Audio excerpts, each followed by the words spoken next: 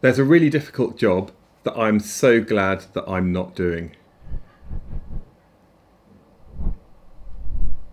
And that difficult job is actually writing real exam papers, because this is a really challenging thing to do, because you've got to come up with new questions that students haven't seen before while giving everybody a chance to show what they know about the subject.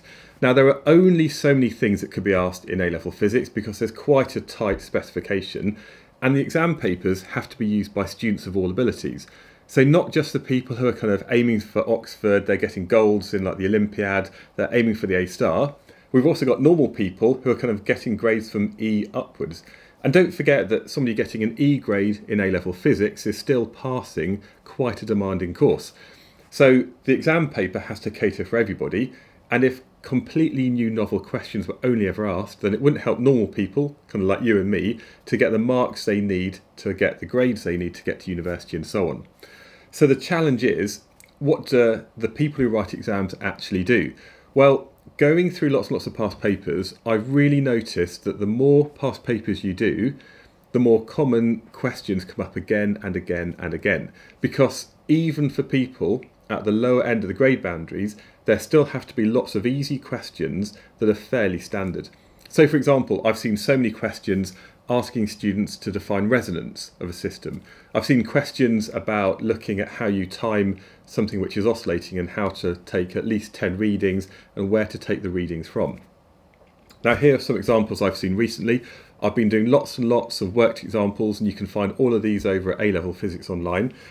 But this question here, the first one, is about the diameter of a wire which is measured in 5 different places along its length. And so we've got a load of data, and then the first question is about the absolute uncertainty. So the absolute uncertainty is going to be equal to half the range, which in this case was 0.03. So that question was about measuring the diameter of a wire. Now the very next year, the same exam board asked this question over here, and they had a question about the diameter of a wire, and they had 5 bits of data. So again, this question is about how you actually measure that. This comes up quite a lot. I've got a video about it that I did a couple of weeks ago, and this might be if you're looking at resistivity, if you're looking at Young modulus, you need to know how wide something is.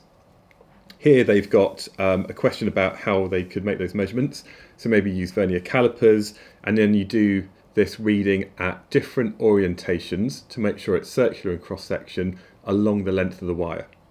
And then of course there's a question about how they actually worked out the diameter, which is just the mean value, and then why is this the absolute uncertainty, because it's half the range. So that question was asked in 2022, and a very, very similar one was asked in 2023.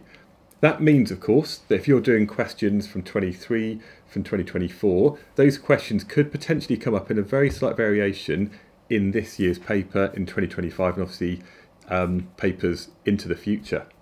I then looked at this question from a different exam board.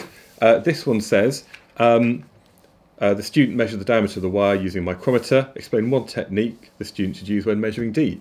So take the reading in at least 3 different orientations along the wire to calculate the mean, and that's because the wire might not be uniform, and this ensures that it's got a circular cross-sectional area, so we can use the equation pi d squared over 4 for the area.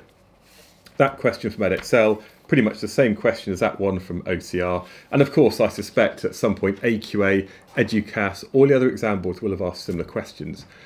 Now, you cannot predict exactly what's going to come up on future exams, but the more past papers you do, the higher the chance that some of those questions will be repeated in some form. And that means when you go into the exam and you see a question that's very similar to what you've done before, you can have this lovely, warm, fuzzy feeling that you know you're going to get the marks because you know you can get it correct and you know what the marking points are awarded for. And ultimately, that just comes from doing lots more past papers. If you want to find more past papers, especially for A-Level Physics, head over to alevelphysicsonline.com. You can find lots and lots of work solutions and also videos where I go through my working and my approach to those questions.